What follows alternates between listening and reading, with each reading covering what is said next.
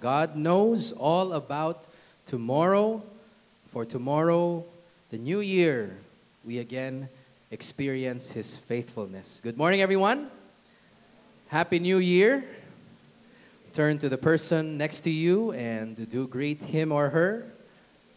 Later on, we will stand and we will take time to greet the person farther from our seats, or persons farther from our seats. And we praise and thank the Lord that on this final day of 2017, we can gather once more and worship Him in spirit and in truth. And also take time to remember His faithfulness. Lamentations chapter 3, verses 22 to 24. Because of the Lord's great love, we are not consumed, for His compassions never fail. They are new every morning. Great is your faithfulness. I say to myself, the Lord is my portion. Therefore, I will wait for Him. I am sure that we are thankful for a great many things this morning as we look back at the past 12 months, at the past 365 days. May it be that today we thank the Lord together. So I invite everyone to bow their heads as we pause for a while to simply thank God as we begin our time as the body of Christ in worship.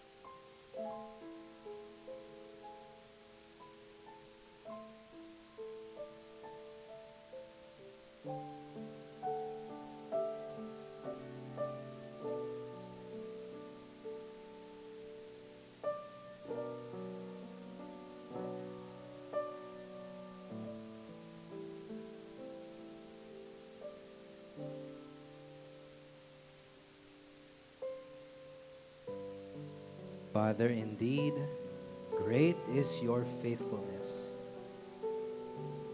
And we thank you that throughout this year, we have experienced it so. Thank you, Lord, for you are the unchanging God, the loving God, the Holy One, the great I am. In spirit and in truth, we worship you and only you. To give praise for how you have been so good to us this year. To thank you for your care, your hand of blessing, your compassion, your grace and your mercy. And to look forward to a new year that you will graciously bless us with. A new year to know you more. A new year to love you more. A new year to remain part of the body of Christ. And so we offer this gathering to you, for we pray these in Jesus' name. Amen. Let's all stand. Let's put our hands together to give thanks to the Lord for His unfailing love and His love that indeed endures forever. We sing, give thanks to the Lord, our God and King. His love endures forever. For He is good, He is above all things. His love endures forever. Sing praise, sing praise, sing praise, sing praise.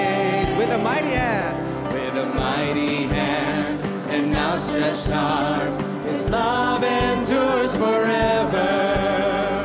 For the life that's been reborn, His love endures forever. Sing praise, sing praise, sing praise, sing praise.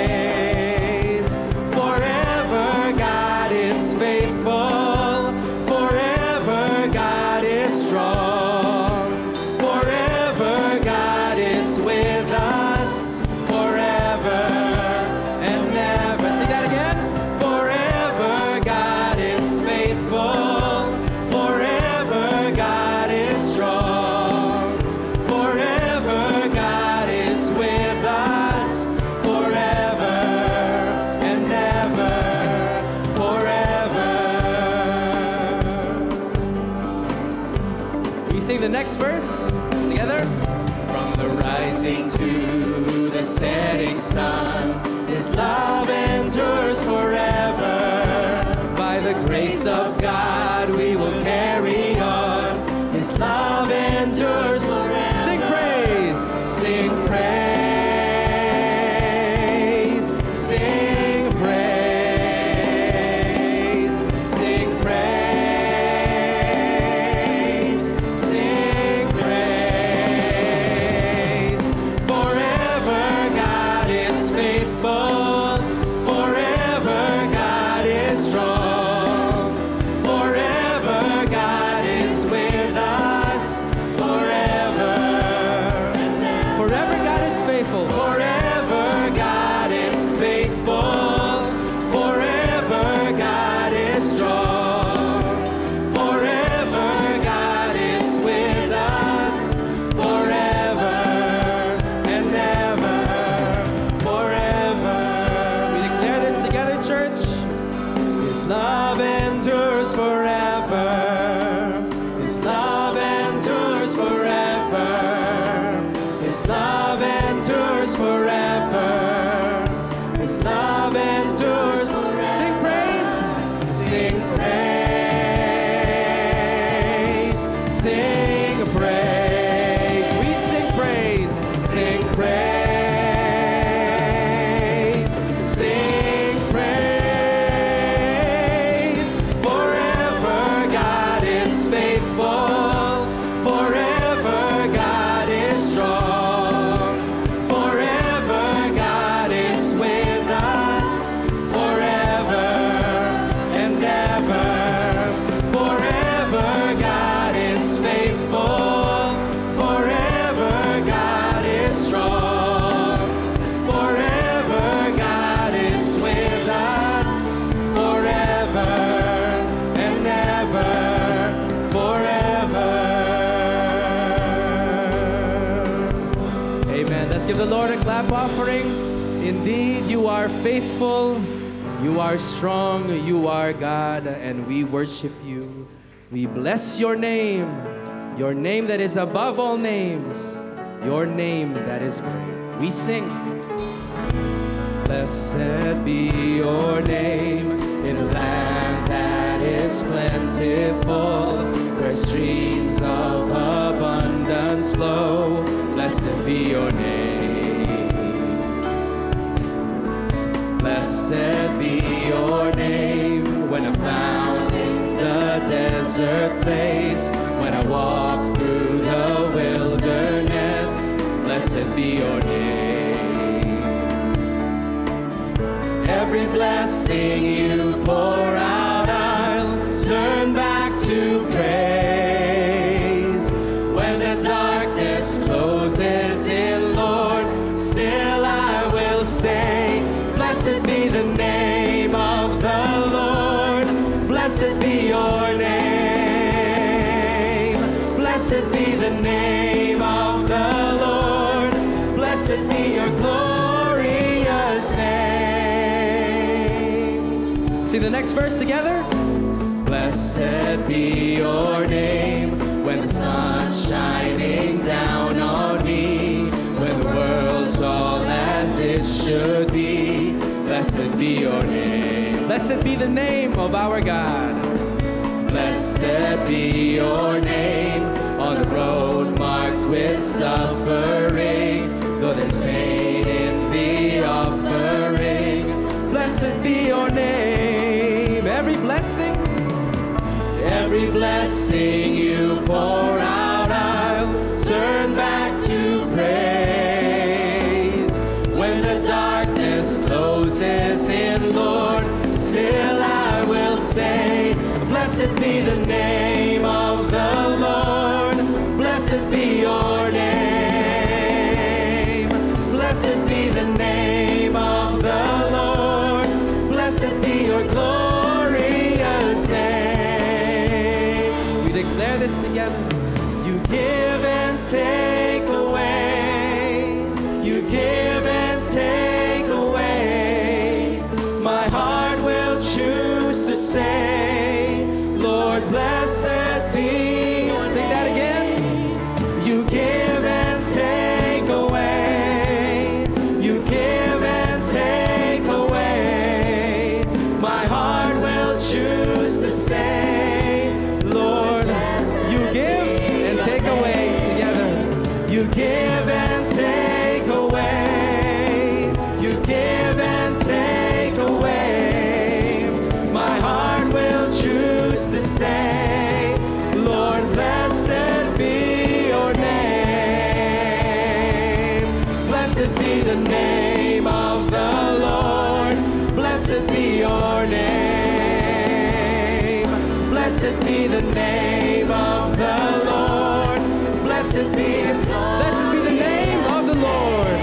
Blessed be the name of the Lord. Blessed be your name. Blessed be the name of the Lord. Blessed be. We sing that again. One last time. Blessed be the name. Blessed be the name of the Lord. Blessed be your name. Blessed be the name of the Lord. Blessed be your glorious name. Amen. We bless your name, O Lord our God. We declare there is none like you. And it is you and only you who we ought to worship, to adore, and to honor. Let's continue to sing. One church, one faith, one anthem raised, God and God alone. One cross, one grace, one name that saves. All praise to you belongs. All praise to you belongs.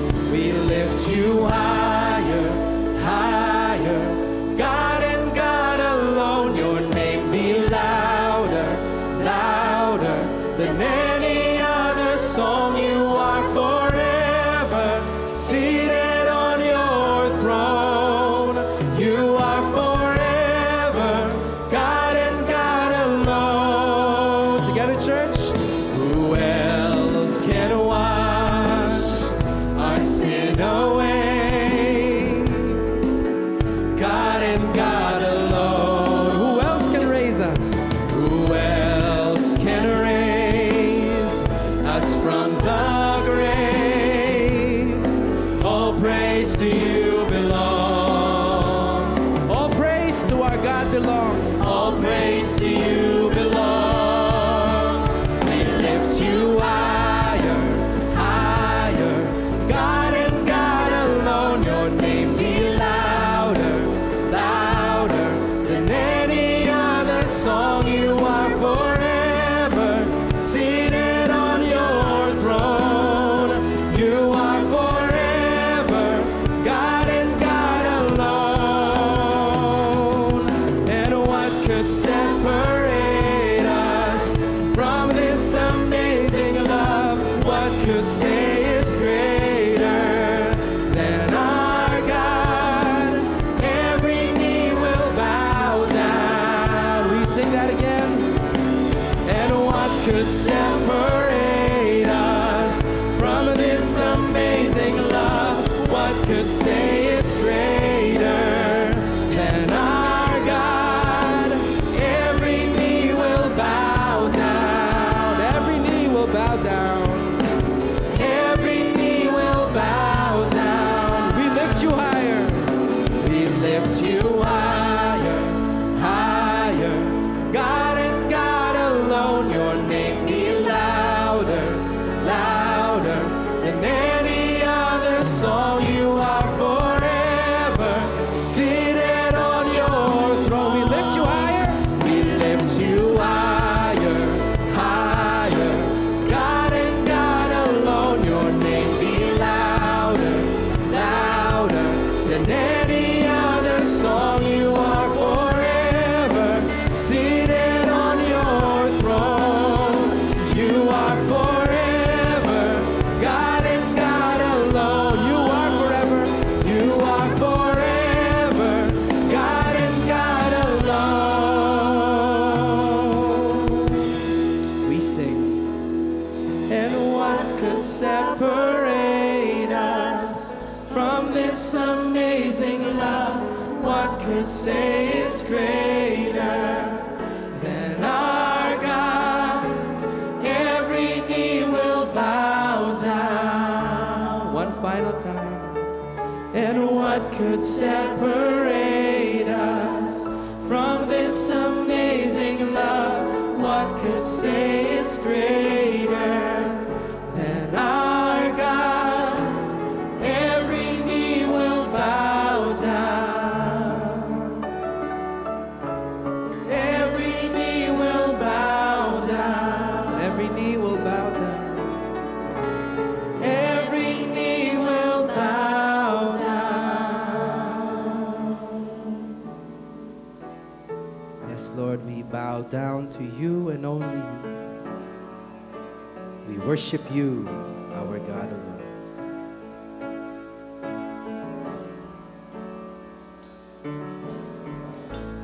You are not a God created by human hands. You are not a God dependent on any mortal man. You are not a God in need of anything we can give by your plan. That's just the way it is. You are not a God created by human hands. You are not a God dependent on any mortal man. You are not a God in need of anything we can give by your plan. That's just the way it is. You are God alone from before time began.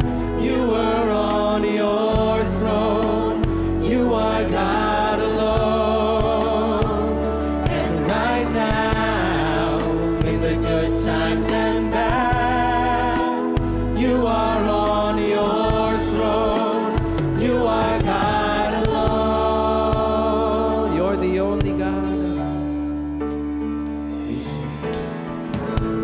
You're the only God whose power none can contend. You're the only God whose name and praise will never end. You're the only God who's worthy of everything we can give. You are God, that's just the way it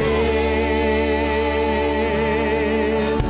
You are God alone from before time began.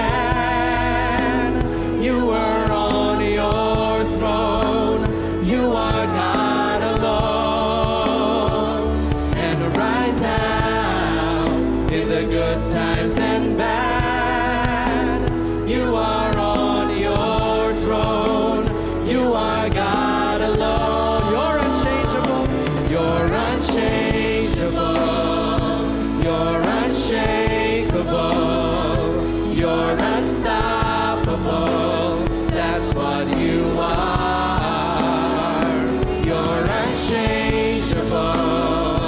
You're unshakable. You're unstoppable. That's what we sing that again. You're unchangeable. You're unshakable. You're unstoppable. That's what you are. You are God alone. From before time began, you were on your throne. You are God alone. And right now, in the good times and bad, you are on your throne. You are God. You are God alone. You are God alone. From before time began, you were on your throne. You are God alone. And right now, in the good times and bad, you are on your throne. You are God alone. You're unchangeable. You're unchangeable. You're unshakable. You're unstoppable. That's what you are. You're unchangeable. You're unshakable. You're unstoppable. That's what you. We sing that again. You're unchangeable. You're unchangeable. You're unshakable. You're unstoppable. That's what you are. One final time. You're unchangeable. You're unshakable. You're unstoppable. That's what you are.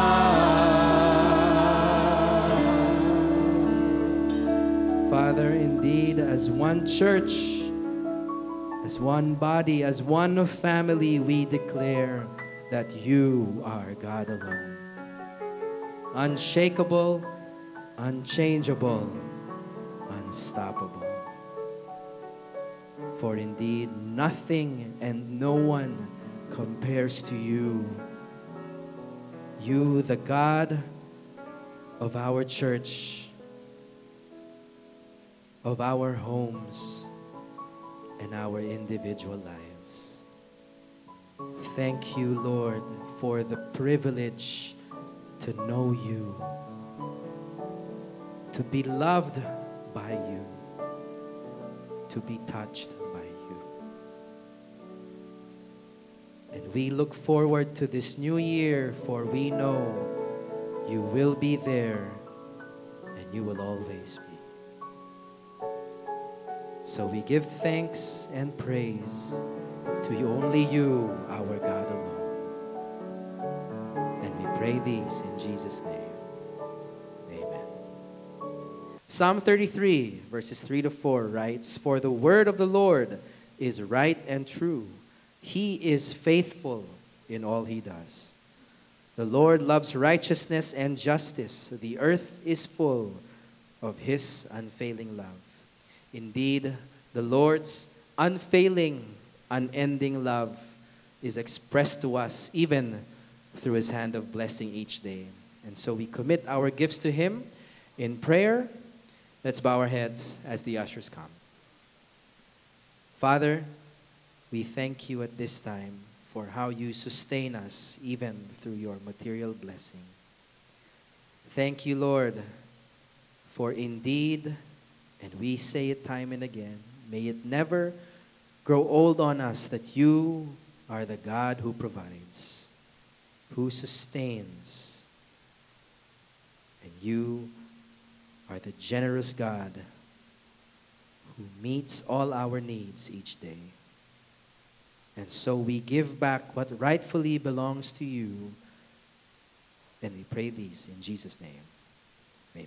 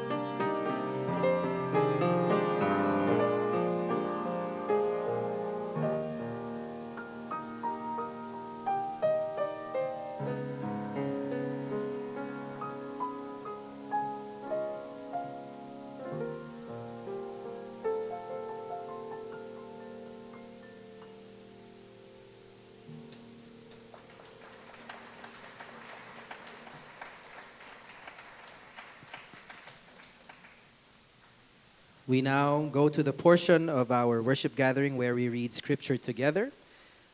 You will also find in your bulletins a brief message from Pastor Larry as he is currently in Banawe to spend time with and minister with one of our missionary doctors, Dr. Tony Ligot, and he will return in a couple of days. This morning, Pastor Emmer will deliver the final message for the year, and it is found in James chapter 4, verses 13 to 17. Open your Bibles to James chapter 4 as we read together verses 13 to 17. And in reverence to the reading of God's word, let's all stand.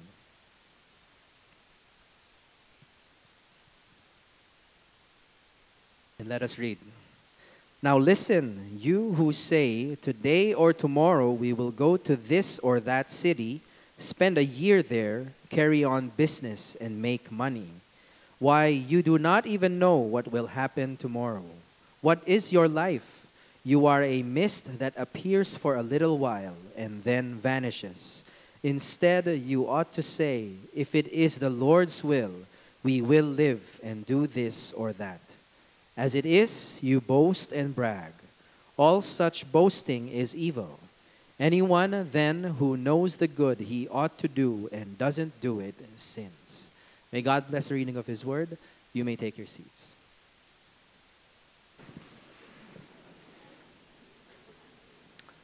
Good morning.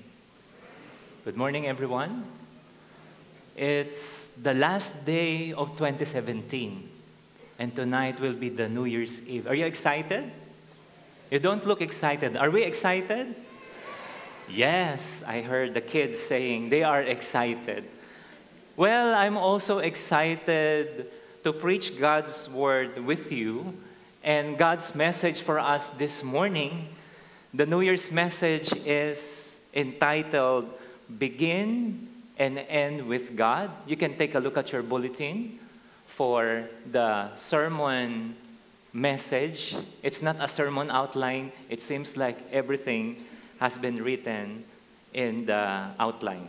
Anyway, allow me to start by asking each one of you, how many among you have already made plans for 2018? Major plans related to family, work, school, name it.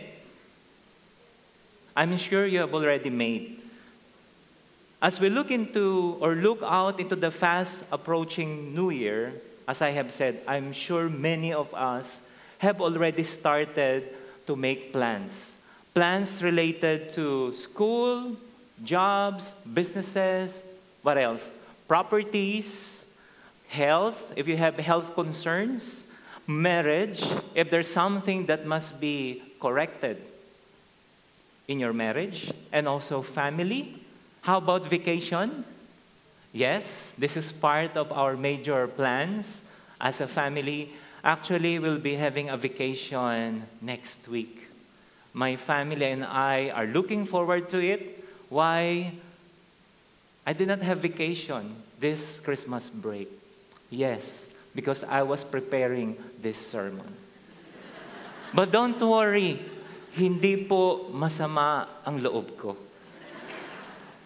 Masaya ako, I'm happy because I'm going to preach, imagine, God's New Year's message to many people in our services today. I already started last night. Pray for me that God would sustain me until I preach tonight. So the bottom line here is, as we plan for the following, including migration, retirement, which depends on our age and present situation, do we end this year, 2017, and then begin 2018 without making God part of our future ventures? You know, in making plans, it is essential to view these two things. The first one is right view of life. Right view of life. And the second one is right view of God. We need to take into account our mortality, that this life is not immortal. we also need to take into account that we have a God who is sovereign, who is in control of everything, our life, and also our future. You know, God is never against planning in our lives. It depends on how we approach it. So this morning, let me propose to you, brethren, approaching life without God will end in foolishness. But approaching it with fear of Him or fear of the Lord, it is the beginning of wisdom, as Proverbs would say. Allow me to commit our time together in prayer. We will ask the Lord to bless the study of His Word. Father, as we seek your will for us this 2018 from your Word, I pray that we will not only know it, but we will also do it. In Jesus' name we pray. Amen. Allow me to give you a brief background of the passage so that we will understand where James, the half-brother of Jesus, is coming from. You see, in his epistle, in his letter to the Jewish believers, he was actually in this section, James 4, 13 to 17, addressing the arrogant, the ignorant, Jewish, wealthy merchants. So I'm sure a lot of us will be able to relate with this because some here are merchants, some here are business people. And these merchants were in his assembly, if you will, in his church. And they had actually a wrong view of life and also a wrong view of God that must be corrected. So what's the wrong view? First, they knew there was a God just like us. But the problem is they are living their lives as if there's no God, as if God does not exist. In John MacArthur's book, he calls it practical atheism. Practical atheism. And then they even played God themselves. Self-theism, making one God. Then the author showed them, and all the readers, including us in this day and age, how to become a God-reliant believer who knows Him and then obeys His will. That is Christian theism. What is that? That is what Christianity is all about. Because Christianity is all about knowing God.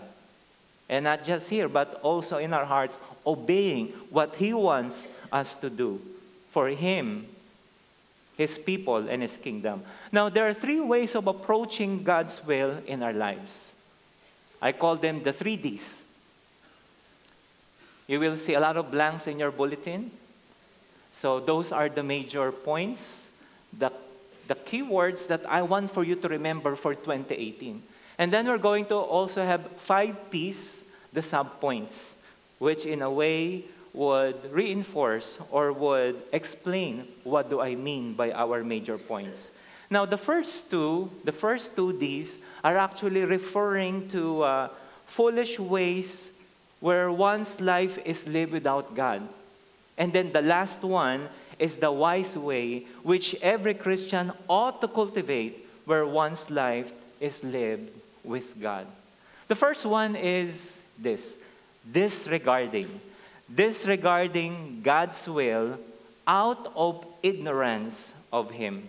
Let's read about life's plan in verse 13 together. Can you read with me that verse? Ready? Go. Now listen, you who say, today or tomorrow, we will go to this or that city, spend a year there, carry on business, and make money.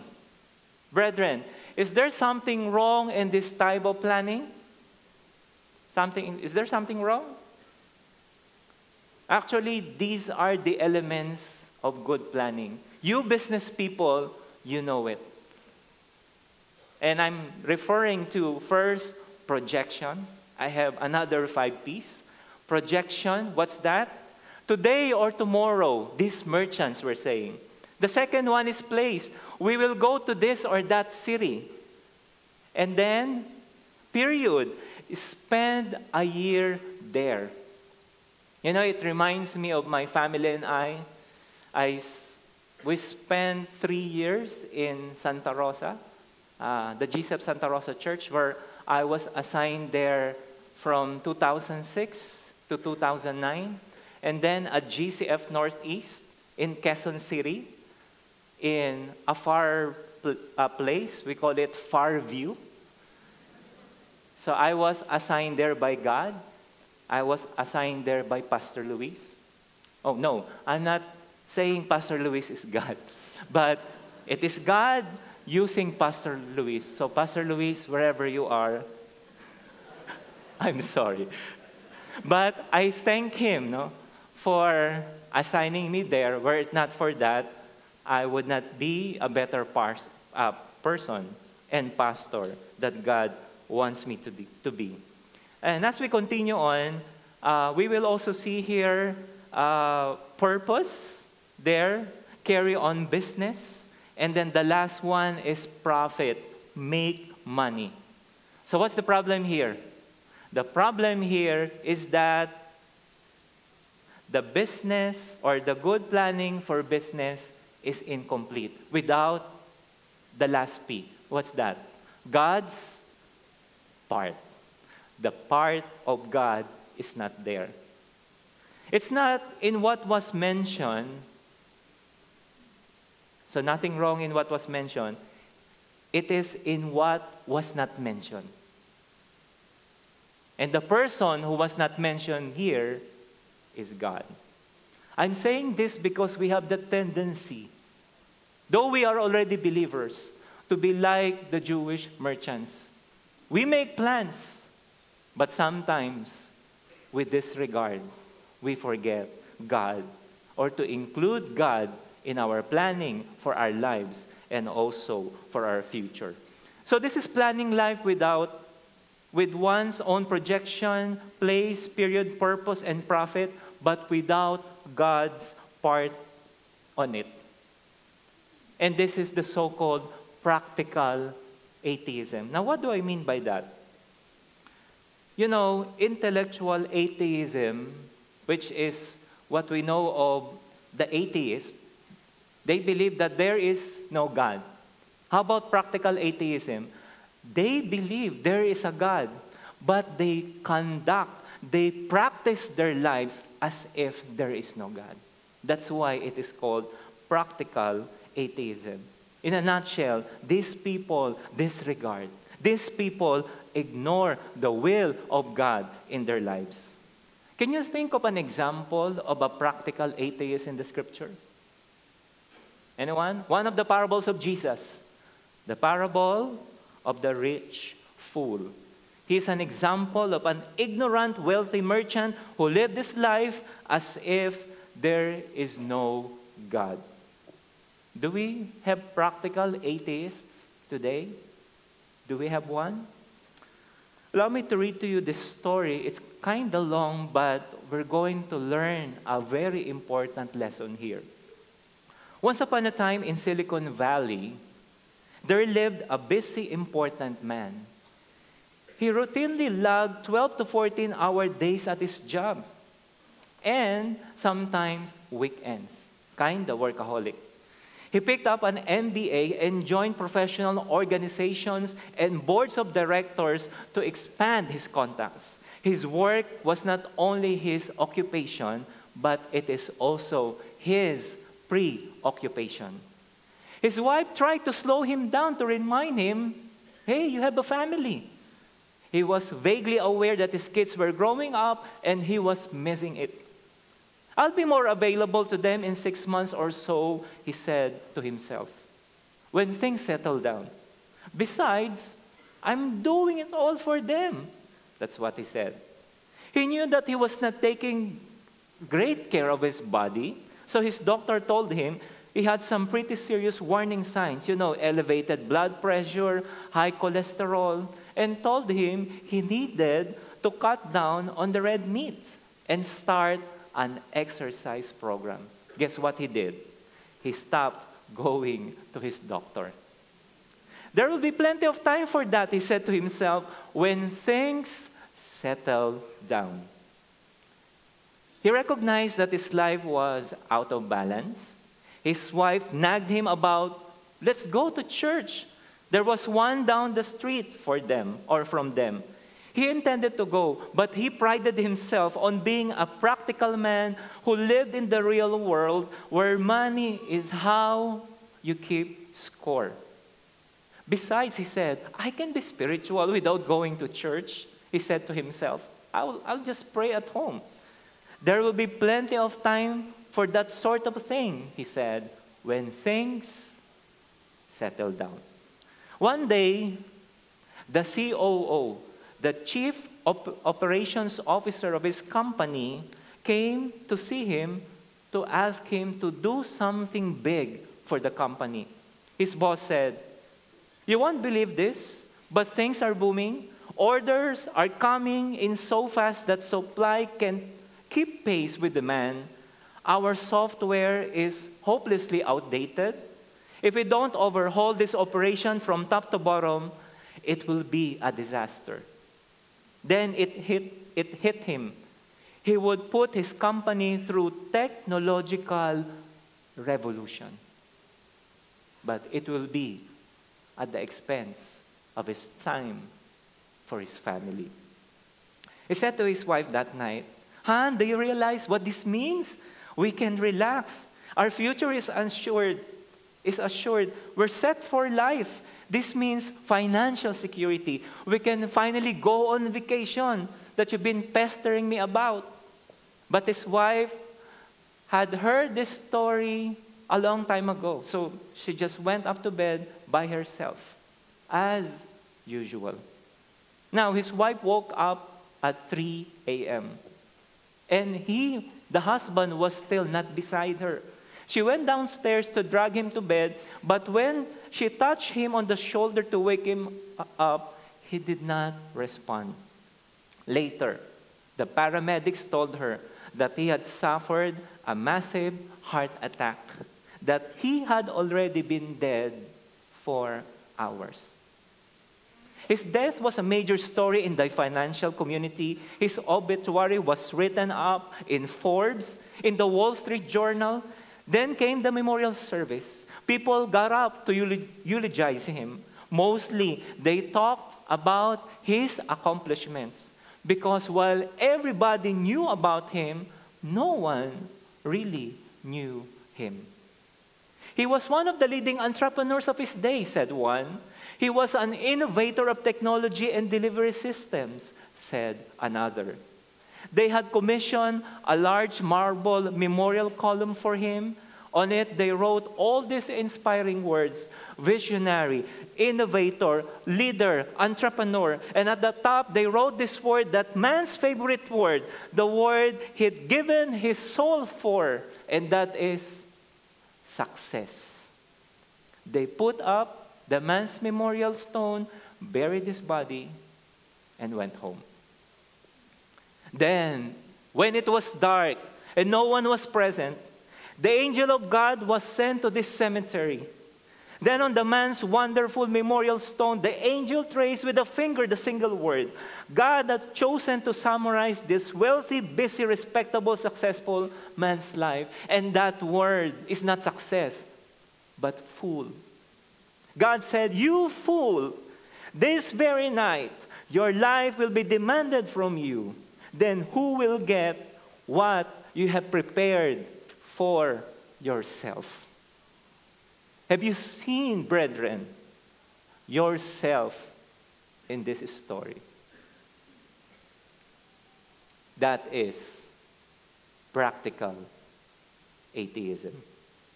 The story, just like verse 13, presents a wrong view of life and God. What's the wrong view of life and God? Life is simple, and then God is not needed. No, life is not simple. It is complex. In Tagalog, life is not simple. Hindi siya basta-basta. For foreign friends, it means it is not just. It is not simple. So the point here is we need God. You know, quoting from John MacArthur's commentary, he said here, life is an infinite complexity of forces, events, people, circumstances, all beyond your control and my control. So variable, so utterly uncontrollable, that is beyond any man to either ascertain the future or design the future or control the future. Remember the 5 P's I mentioned to you? Those will change. Projection, place, purpose, period, profit. Those will change. Only God does not change.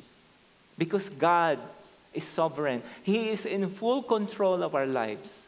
He is in full control of our economy. And name it, including, of course, our future. That's why the writer of the Proverbs wrote in 16:1 and also 16:9, and I quote, "To humans belong the plans of the heart, but from the Lord comes the proper answer of the tongue," meaning God has the final say. And then in verse 9, the writer of the Proverbs continue, "In their hearts, humans plan their course, but the Lord" what? "Establishes their steps." There you go. We see here that God is sovereign. So we should not disregard Him and His will when it comes to planning. Because whether you like it or not, as I have said, life is not simple. But to God, it is simple. We need Him because He is sovereignly in control of our lives and also our situation. Yes, brethren, we have to plan ahead. There's nothing wrong about it. But in our planning, make sure that God has a significant part in our future ventures. So that to the point we will allow God to step in. We will allow God to interrupt. We will allow God even to alter or change our plans, should it be His wish to do so. As someone said, and I like the way it was stated, you can write your plans in pencil, then give God the eraser. Write your plans in pencil, then give God the eraser. That's the right attitude when it comes to planning your life with God. Reflection. On a scale of 1, are you ready for this evaluation? You know, it's the last day of 2017. We have to assess ourselves, right? On a scale of 1, hardly ever, to 10, always. Okay? Lowest 1, highest 10. How often do you pray about your plans and decisions before making them? How often do you pray about your plans and decisions before making them? How many are in between? How many are far from 10? As in very far. Allow me to give you a suggestion. And I need to do my assignment. As announced already, you can start your year in prayer using this as your prayer guide. And it is available in the lobby. But if you're going to get it from me, it will only be for 20 pesos. But wait, there's more. I will also sign your parking ticket for free. So I did my assignment. I hope, kidding aside, you will get one before you leave, as this will aid you in being a prayerful person that God wants you to be for 2018. Life's perplexity. Life's perplexity. What I mean by perplexity is plans can and do change. Plans can and do change because future is not secure. Let's read all together verse 14a. Ready? Go. Why? You do not even know what will happen tomorrow. How many among us here know what will happen to 2018? Anyone? Will China be the new superpower next year?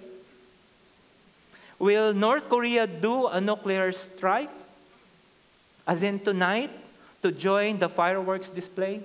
I'm just kidding. What will happen to our economy in 2018 under Duterte's or President Duterte's administration? Will there be another super typhoon like Yolanda? Will the big one happen? How about the SOGI bill, Sexual Orientation and Gender Identity Bill? How about the impeachment complaint against C.J. Serrano? Do you know what will happen? Somebody told me, Pastor, it's better that we don't know them, so we won't be terrified.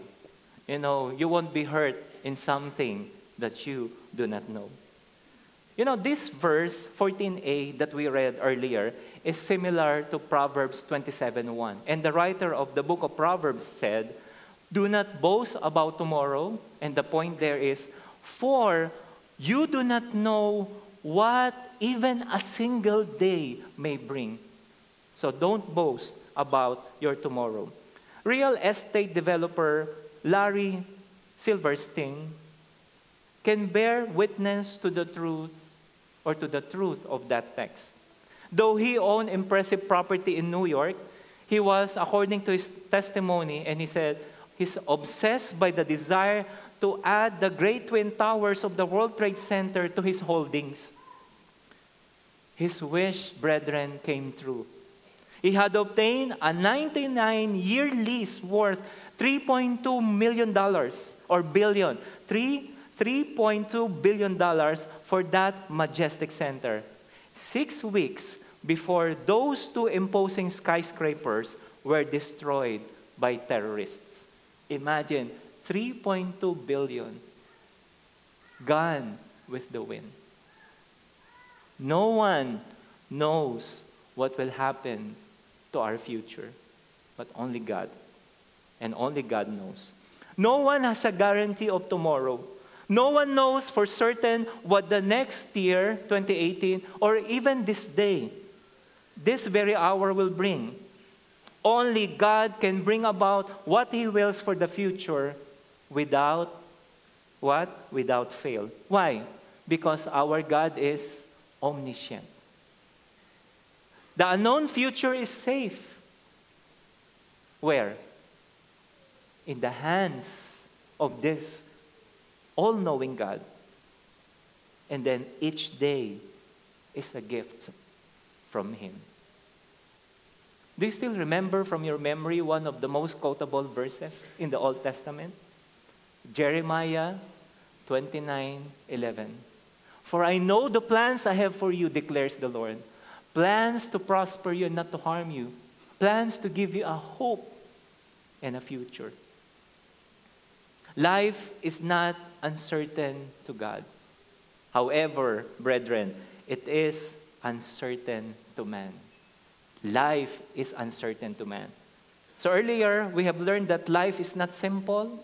Here, we are learning that life is not sure. Life is not sure. So if life is not sure, you and I need who? We need someone who is certain. We need someone who is sure about what will happen to the future. And to be able to do so, we need faith. Someone said that faith is not knowing what the future holds, but knowing who holds the future. On this slide, you will see a picture, actually pictures of a building. I'm in no way promoting Cityland.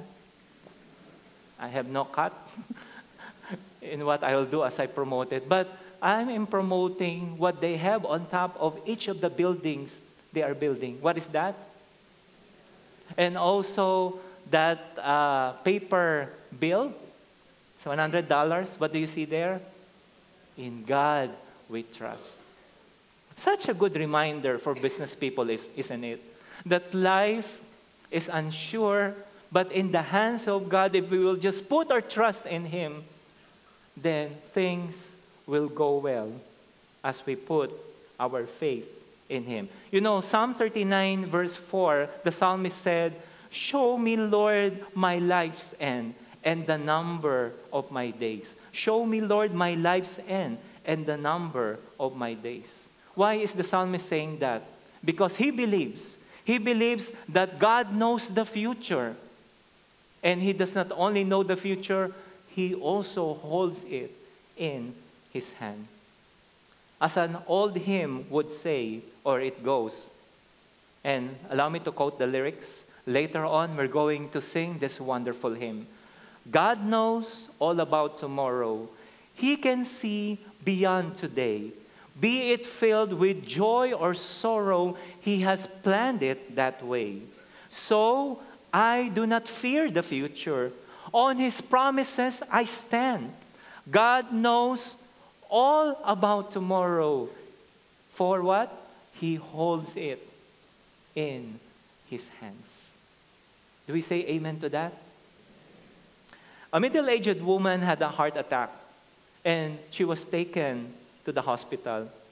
Now, while she was being operated, he had this so-called near-death experience. And so she was before God, asking the Lord, "Is my time up, Lord?" "No, you have another 43 years, 2 months, and 8 days to live." Now, upon recovery, the woman decided to stay in the hospital and have a facelift, nose lift, bust lift, and everything in her body was lifted up. And not only that, she also decided to change the color of her hair. See, since she had so much time to live, she figured she might as well make the most of it.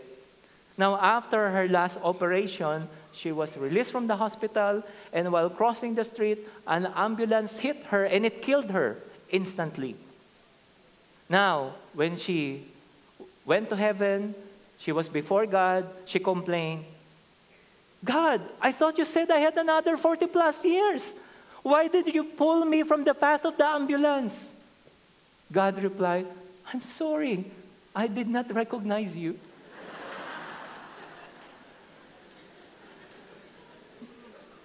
Brethren, life is short, and it will even be shorter if the Lord would not recognize you. That's the lesson. Life's perishability. Life's perishability. Let's read verse 14b all together. "What is your life? You are a mist that appears for a little while and then vanishes." Remember seeing a rushing truck with this sign, "Perishable goods do not delay." So what do? You give way. The problem is we're like that, but it seems that we don't have the sense of urgency. Just like those perishable goods, we are highly perishable because we are not immortal. Anytime we can die, anytime we can go. So here we will see life is brief. As we review, we have learned that life cannot be simple. Life cannot be sure. Here, life cannot be sustained. Because life is brief. It is like a mist. Mist in Tagalog is hamog. I've seen one when we went to Baguio for the CBAP Biennial Conference. And then suddenly, it vanished away. Mist in Greek is atmos or atmis. Sounds familiar? Atmosphere. So it can literally mean air, vapor. And here we have the translation mist, because you see it now and then in a split second or a few seconds it will be gone. You see, upon reading this verse, it reminded me of my brother-in-law, whose name is Jesse Maglanok. Maybe you've seen him walking, attending the service here, and most of the time staying in the lobby. He's a 6-footer guy. And you know what? Just mid-year last year, he died due to heart failure. He's same my age, we did not expect that to happen. Until now, actually, I cannot believe that he's already gone. So life is a mist.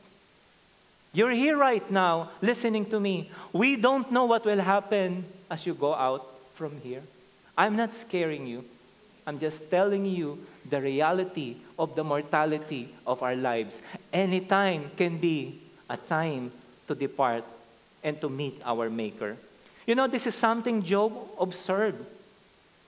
Although he made use of other imagery, not a mist. He made use of shadow, which is also temporary, and also flowers that wither away. How quickly anyone can succumb to sickness or meet accident or experience tragedy illustrates how frail or perishable man really is. Maybe you still remember the fire victims in a certain mall, at a certain mall in Davao, and also the typhoon victims of Vinta. Did these people who died know that they won't make it to 2018? No idea. No idea. And yet right now, they're already dead. Why do we seem ignorant that any time we can die? Is it because we are denying it? Because that's something scary? We don't think or discuss that too often because it is morbid and depressing. Just like how you're feeling today. Pastor, it's New Year. We want to be happy. Why are you so morbid and depressing? It's God's word telling us that we have to be reminded of our perishability. We are highly perishable. Someone said, and I quote, life is like a tissue paper. The closer you get to its end as you unroll it, the faster it goes. Same true with our life, especially when we get old. Will you live to be 100? Anyone here? So you can get 100,000 from the government. You know, magazine publisher J.R. Rodale, a zealous advocate of health foods, claimed at the age of 72 that he would live to be 100.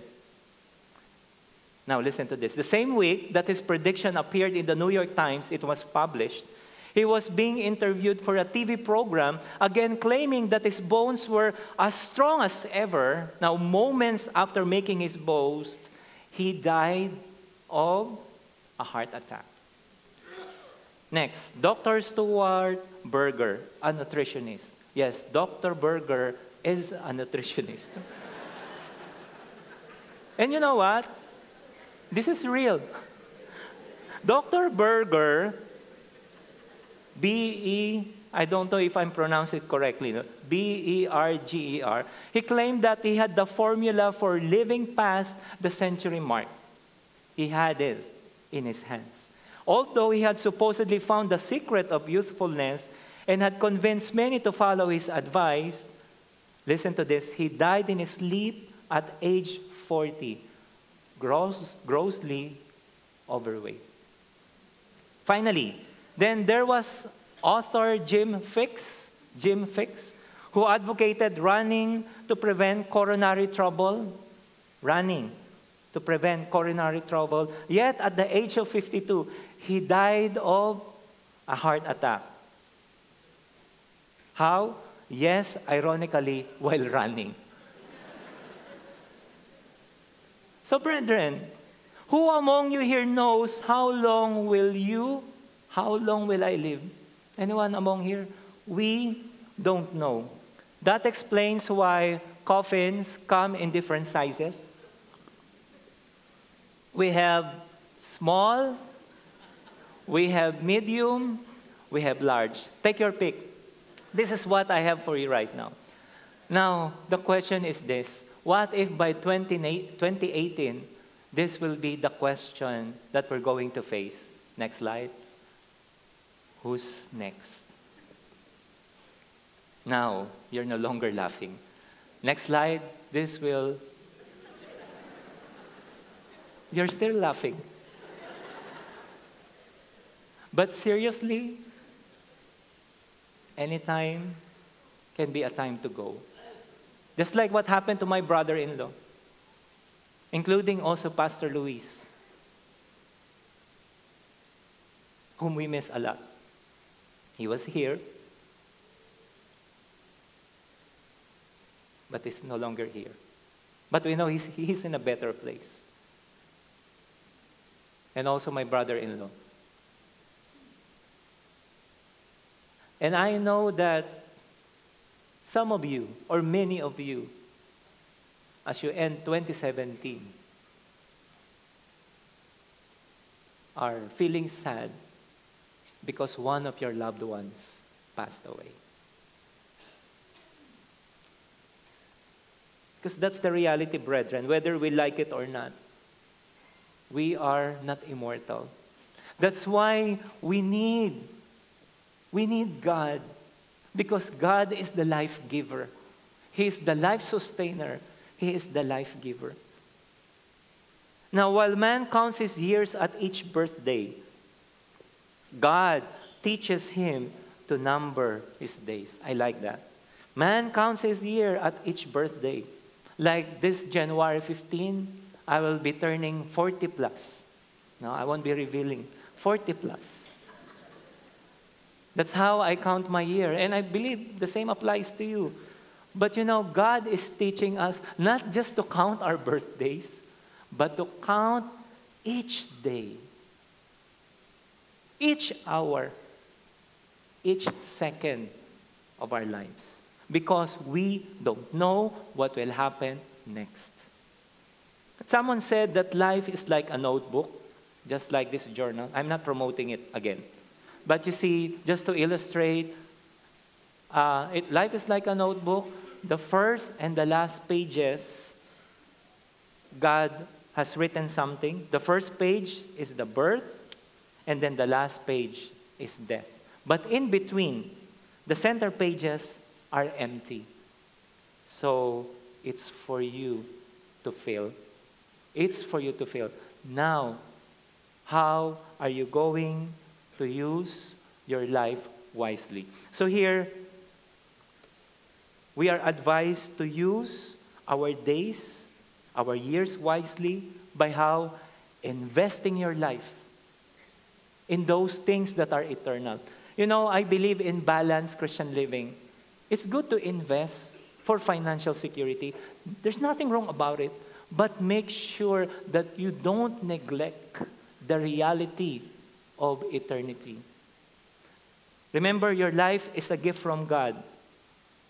And it must be lived according to His ways. So stop disregarding God's will out of your ignorance of Him. Get to know Him and get to know His will for 2018. Now, if you have not yet received Christ and you're listening to me, it's never too soon to accept Christ. You can do it today. But at any moment, let me remind you, it could be too late. So what have we learned so far? We have learned that while life may not be simple, life may not be sure, life may not be sustained, we have a God who is sovereign. We have a God who is all-knowing. We have a God who is a life giver. Do not disregard Him. Regard Him as you begin and end your year. The second one is disobeying. Disobeying or defying God's will. Excuse me. Out of arrogance before Him. Disobeying God's will out of arrogance before Him. In 1 John 2:16, John said, there are two major sins. The first is the lust of the flesh, lust of the eyes. What's the third one? There you go. Pride of life, or life's pride. In a certain pond on one of the farms in the east were two ducks and a frog. Now these neighbors were the best of friends, so they would play together. Unfortunately, summer came, and so the pond dry up. So it's time to move to another place. Now the ducks could fly. How about their poor friend, the frog? Finally, it was decided that they would put a stick in the bill of each of the ducks, and then the frog would hang onto the stick with his mouth, and then they would fly him up in the air to go to a certain place where there's water. And so they did.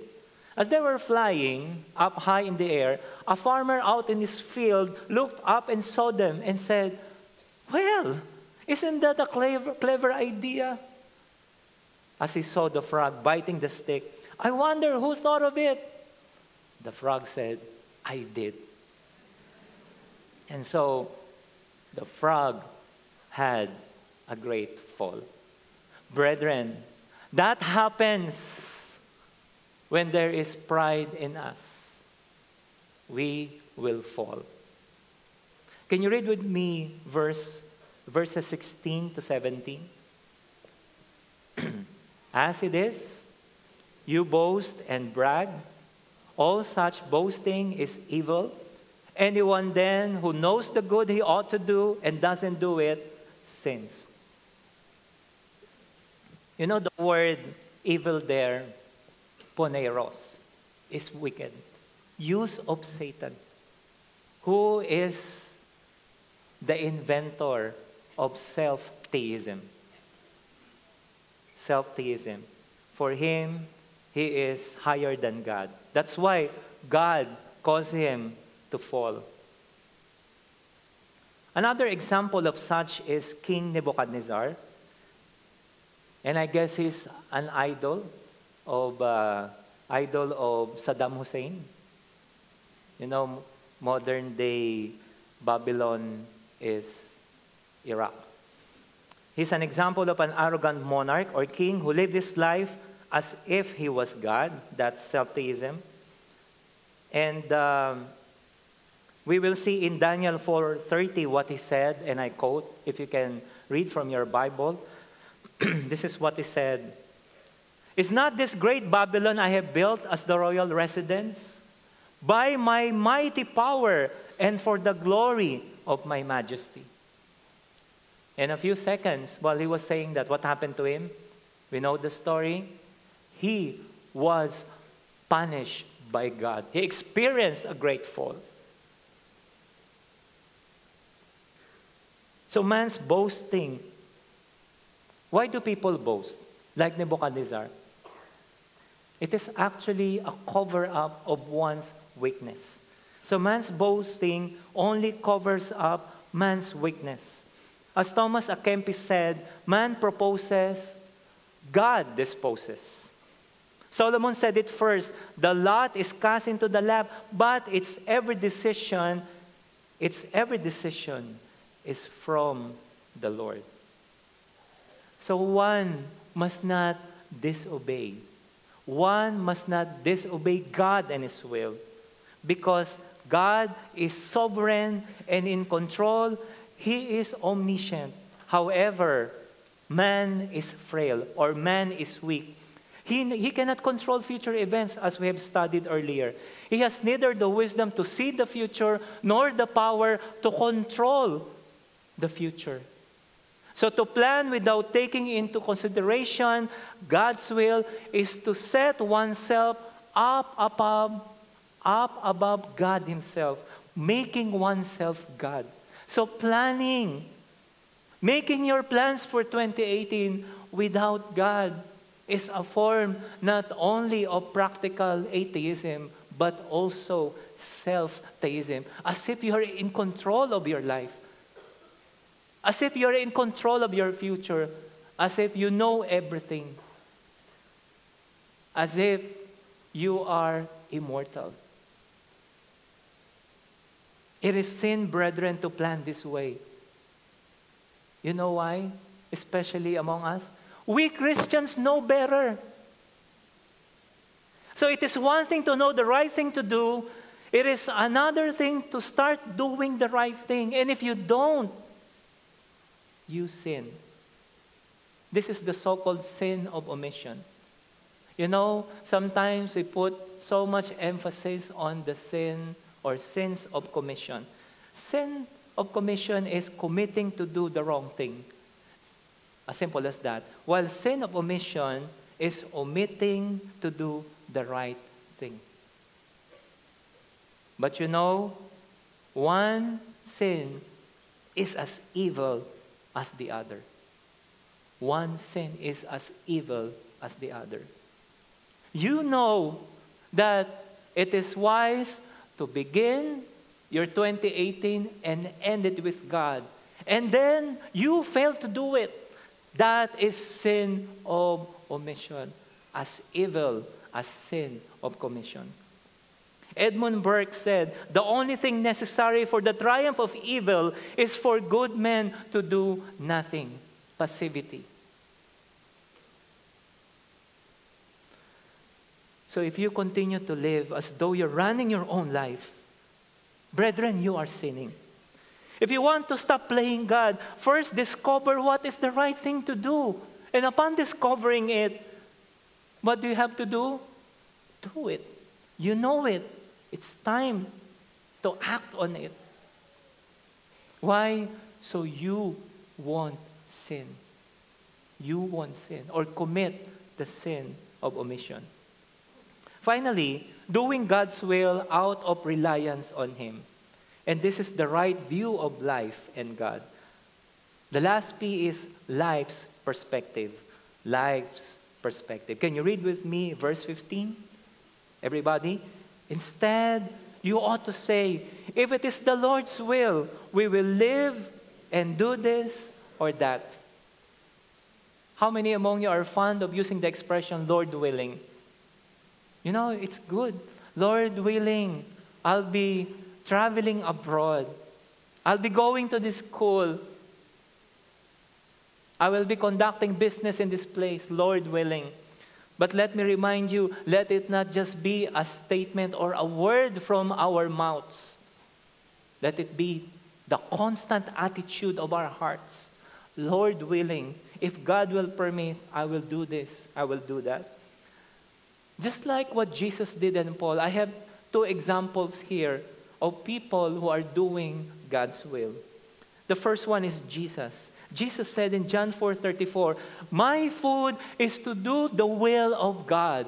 My food is to do the will of the Father who sent me and to finish His work. And even in His prayer in the Garden of Gethsemane, we would hear Him, as you can see in the picture, His prayer saying, yet not my will, but yours be done. And even in the disciples' prayer, you know, our Father art in heaven, thy kingdom come, thy will be done on earth as it is in heaven. The focus of Jesus is always the will of God.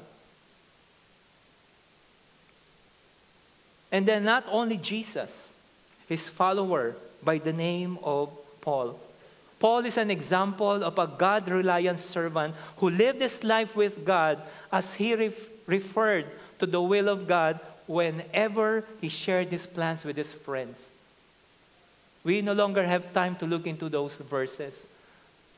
But you will see in the 6 verses, Paul would always say, if God permits, God willing, Lord, if Lord is willing. Many times in his plans, he would say that. How about you? How about you? In planning for 2018, is it important to say, if it is the Lord's will, I will do this, I will do that? I hope it will be very important for us. Obeying God's will is like obeying the laws of the universe.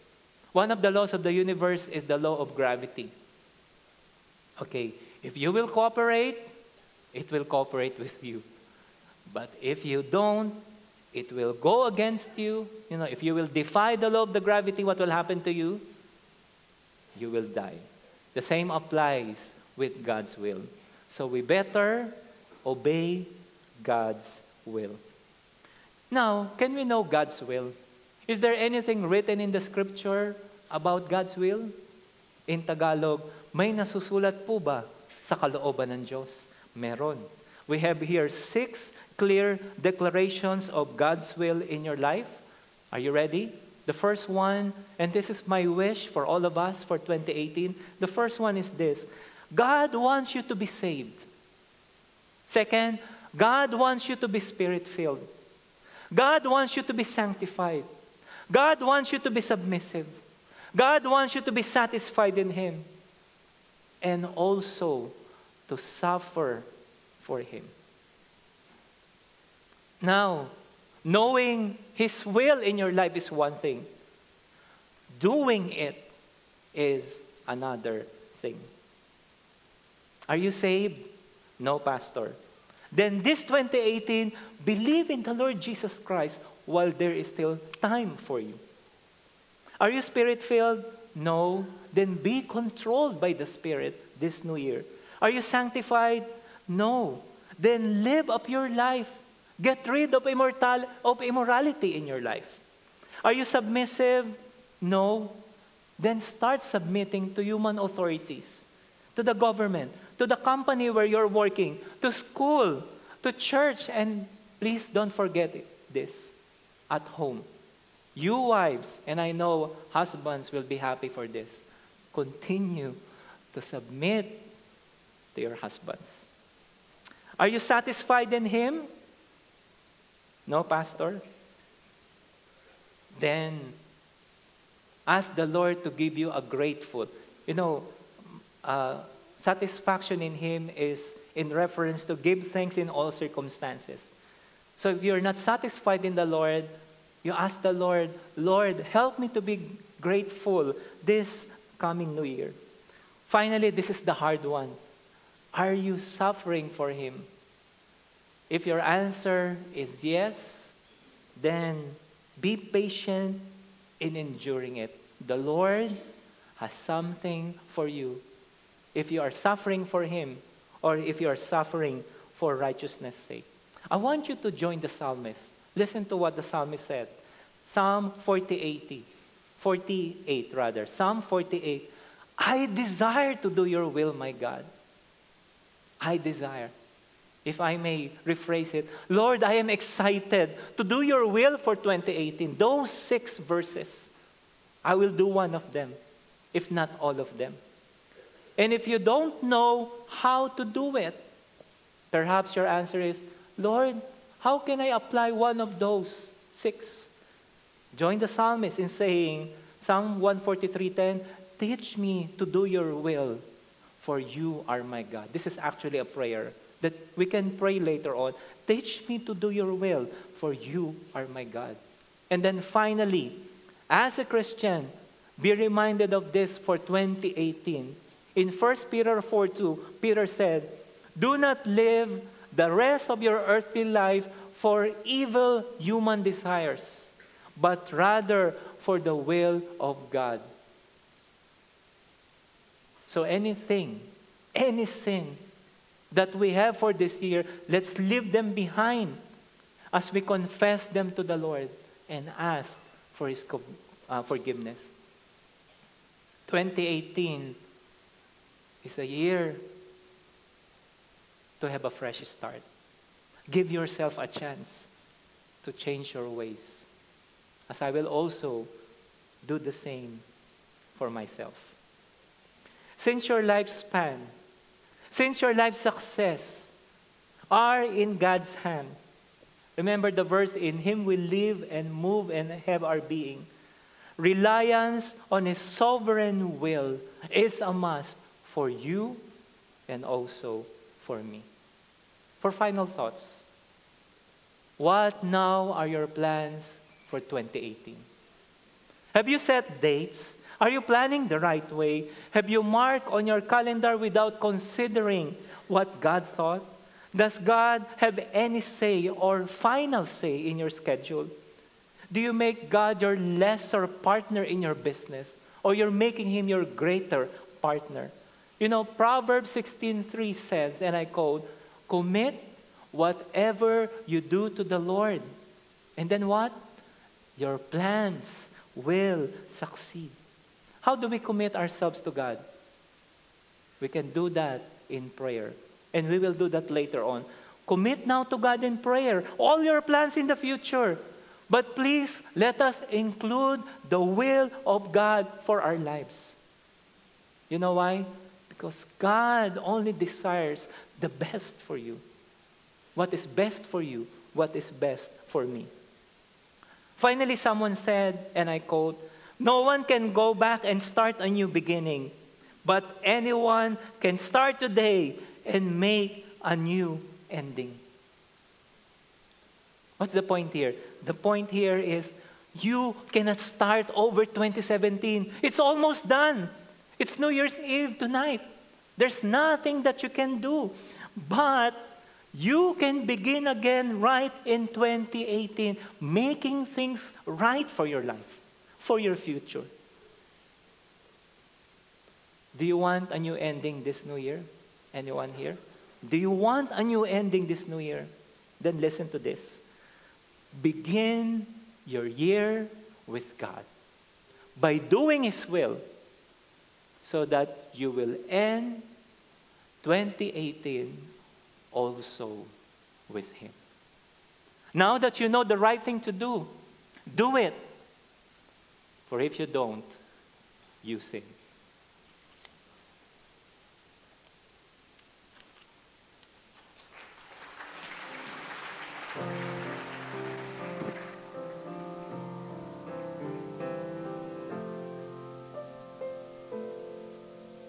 As the chorus of this hymn was read to us earlier, why don't we sing it together?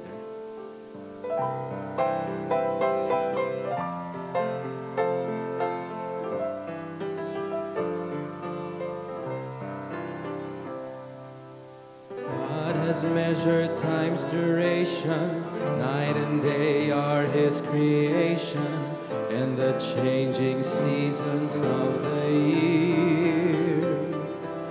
He's the one who watches o'er me and prepares the way before me.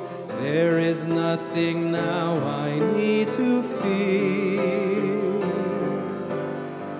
God knows all about tomorrow.